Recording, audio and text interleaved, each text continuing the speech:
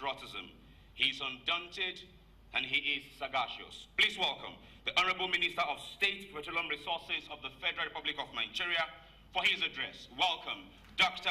Emmanuel Ibe Kachikwu.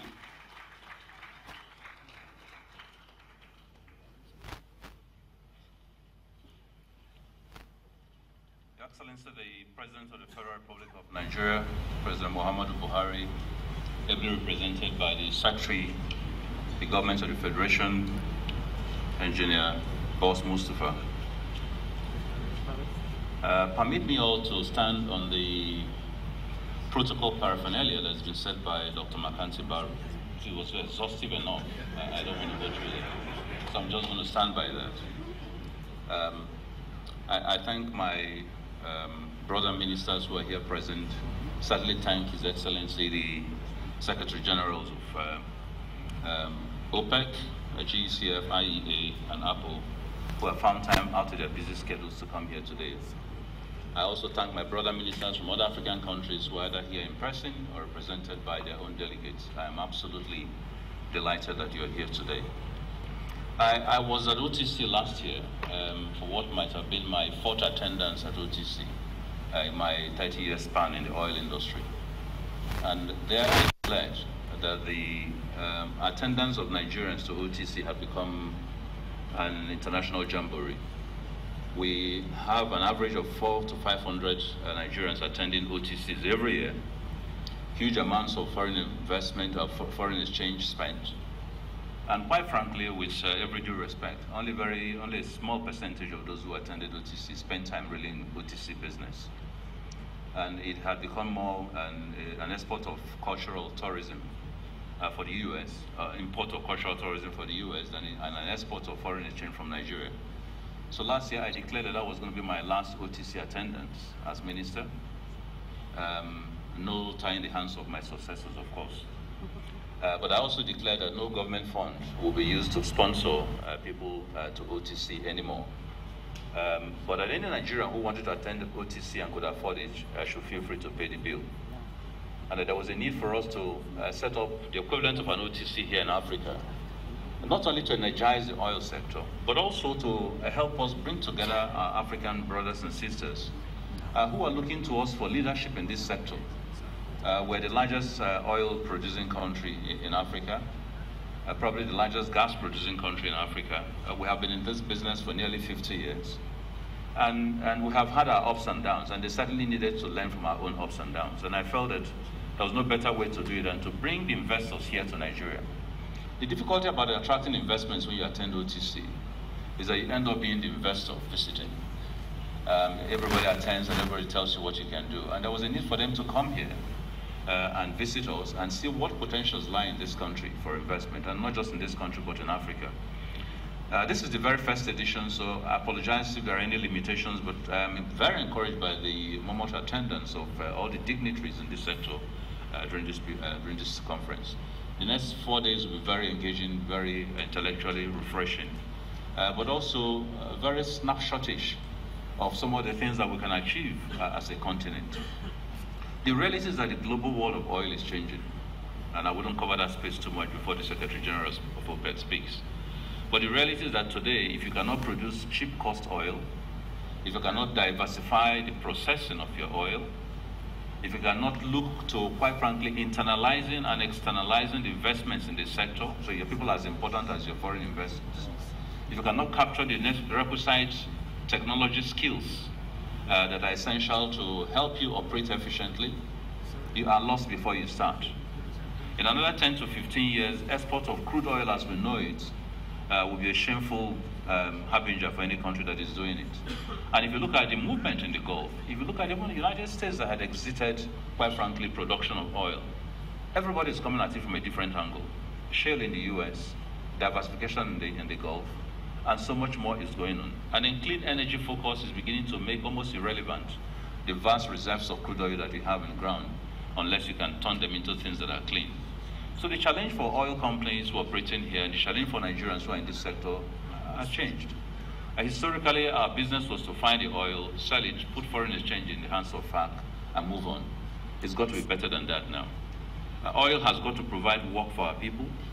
Oil has got to provide the resource to power this country. Oil has got to provide the operational environment that is transparent enough for others to take Nigeria serious. Oil has got to provide the technical and human skill set that is essential for us to export people out into other African countries and to become major investors in other African countries, something the banking sector has tried to do successfully over the last 6 to 7 years. So there is a lot of challenge in this, and I thought that the OTC equivalent here will begin that process of re-engaging.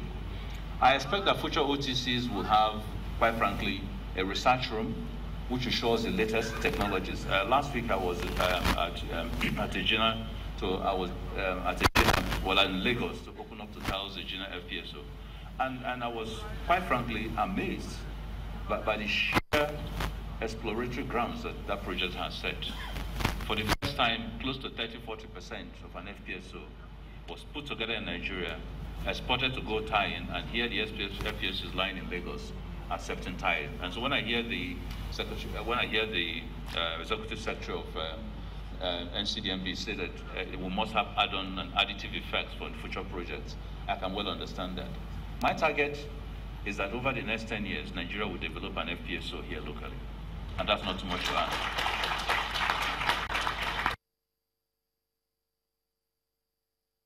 Become self-sufficient in its own power provision, and that over the same period will begin to mutate away from crude oil, as it were, to very refined, clean provision of fossils. My target is that over that same period, investment in the sector will be such that Nigerian companies and Nigerian entities and Nigerian shareholders will begin to move from a minuscule 10% today. Niger Delta militancy issue, not always final, but at least we've moved it from a point where we are an all-time production of 1 million barrels today to near full recovery of our barrels. To find a way of engagement that respects the community, focuses on their need, and takes them serious, not just as agitators, but indeed as partners in the process of the exploration of crude and natural resource. A lot more engagements to take place, a lot more work to be done, and I'm giving as much time together with my colleague Niger Delta in the engagement aspects of it, in the development aspect of it, as we also give into oil exploration. If we continue this and can focus on home communities, we can find the peace that are essential ultimately to be able to operate in this country without difficulties. We've addressed refineries. It may not be very obvious, but for the first time, we're creating a model where private investment is going into our dilapidated refineries. Some of those will be announced over the next one month. And we're still targeting to be able to get these refineries up and running from the about 14% utilization capacity today to about 90 to 95% over the next 18 to 20 months. If we do that, hopefully we'll begin to move very drastically to self-sufficiency in production of refined petroleum products. With CQs, and I must thank NNPC most substantially, because on Tuesday or Wednesday last week, I gave them a marching order that whatever I took, I didn't want my visitors coming into Abuja to CQs. When I came back this weekend, I was very, very happy to see that a lot of work had been done. So let's give them a round of applause.